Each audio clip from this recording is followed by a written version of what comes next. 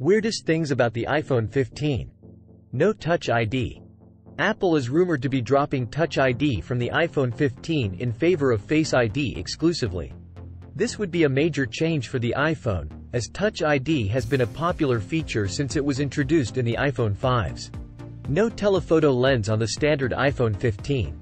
The iPhone 15 and iPhone 15 Plus are rumored to have the same rear camera system as the iPhone 14, which means no telephoto lens.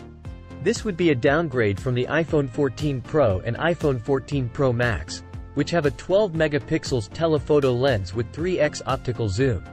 A titanium frame.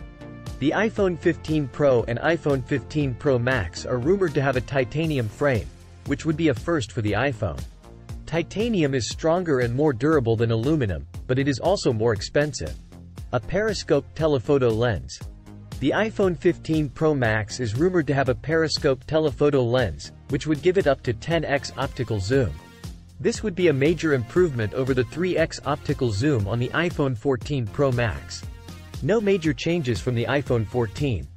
Some rumors suggest that the iPhone 15 will be a relatively minor upgrade over the iPhone 14. This would be disappointing for some fans who were hoping for more significant changes.